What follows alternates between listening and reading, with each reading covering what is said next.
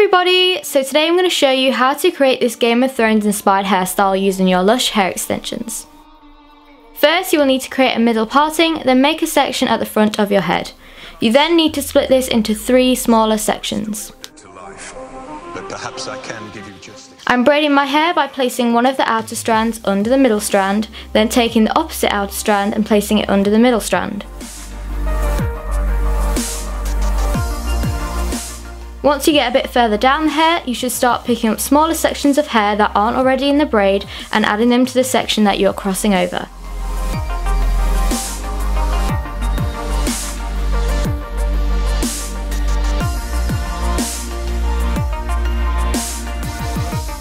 When you get around halfway down, stop picking up sections from the sides and just continue the braid all the way down and then tie it off with a hair elastic.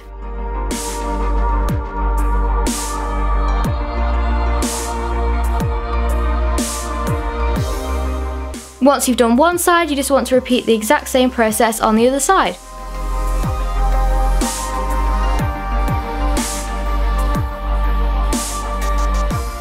So you just want to start the braid normally, then pick up pieces of hair from each side until you reach about halfway, then continue the braid down.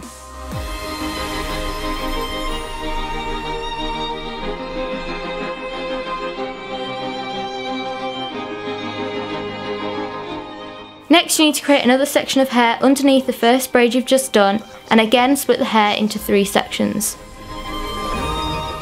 You want to repeat the exact same process as before, start a normal braid, then pick up a section from the side until you reach halfway, then continue the braid as normal.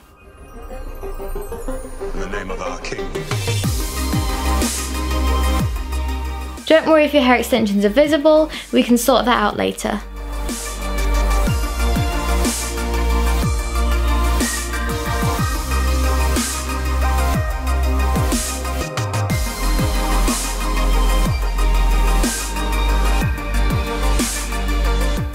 Once you've braided both sides, you just want to gently pull out the sides of the braid to make them bigger. This will help cover the hair extensions.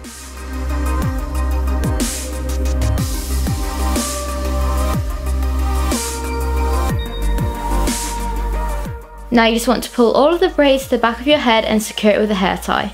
Once you've tied it, you can just undo the braids that are left in the ponytail and slide the hair elastics out.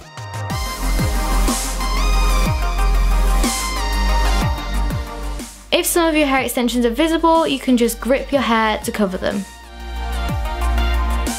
And that is how you create this Game of Thrones inspired hairstyle. If you want to find out more about Lush hair extensions, just visit lushhairextensions.co.uk.